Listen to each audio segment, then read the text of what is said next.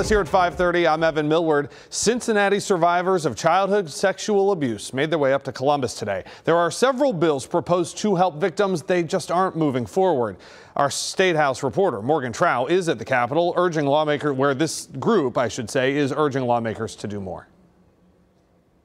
Child sex abuse victims say many of them don't get the justice that they deserve, and that Ohio's statute of limitations laws actually prevent their abusers from being held accountable. Ohio is probably the safest place for a hidden predator to hunt. From the ages of 8 to 10, Paul Nyer was repeatedly sexually abused by his Cincinnati priest. 32 years later, he began to take his life back. It was just unreal, the amount of freedom that came from just saying I was raped.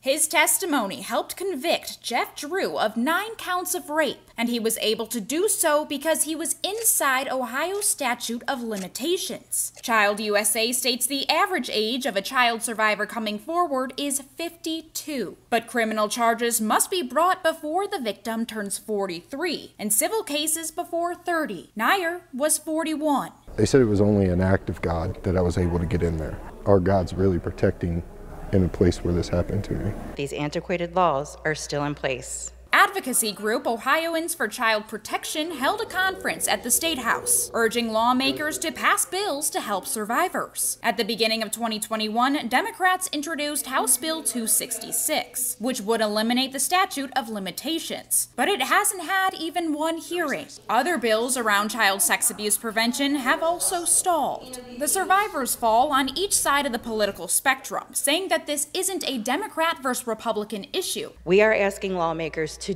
do something.